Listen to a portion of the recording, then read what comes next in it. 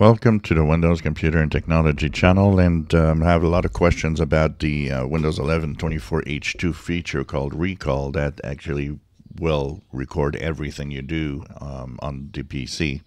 And a lot of people are wondering, well, will that be in 24H2 on my PC or not? So to say it again, the Recall feature is only working on a Qualcomm series X series CPU and NPU computer. So that means only the ARM computers with Qualcomm chips, the Snapdragon X Elite chips or X Pro chips, are getting this feature. If you're on a regular PC from Intel or AMD like I am and like most of us are, this feature is non-existent. Recall will not be on these computers, will probably never come to these computers because it requires too much power. Where it might appear on Intel and AMD is at some point when Intel or AMD chips or CPUs that come with more powerful NPUs will be able to run Recall, and that's in a distant future for now, because the latest Intel chips with NPUs are really far in power from what Qualcomm is doing right now.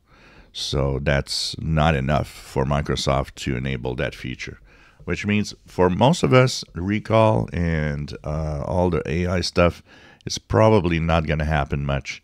We're going to have, somebody meant in a comment, put it, I think, in a way that is probably what the future will bring for now is AI Windows and non-AI Windows. And the AI Windows will be the ones running on Qualcomm and on some of the most powerful chips with NPUs.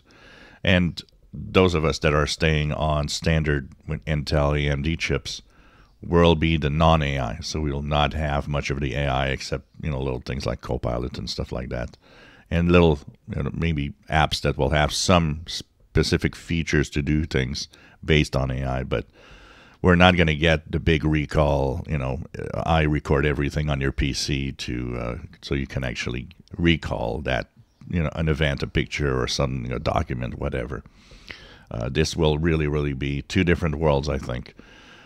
The AI world and the non-AI world. And even if you have and purchase one of those PCs with the Snapdragon X series that will have the possibility to get Recall, Microsoft did say that Recall feature can be turned off. It's not required. So that's also a good news. If for those that don't want it, you can turn it off. If you enjoy my videos, please subscribe, give us thumbs up. Thank you for watching.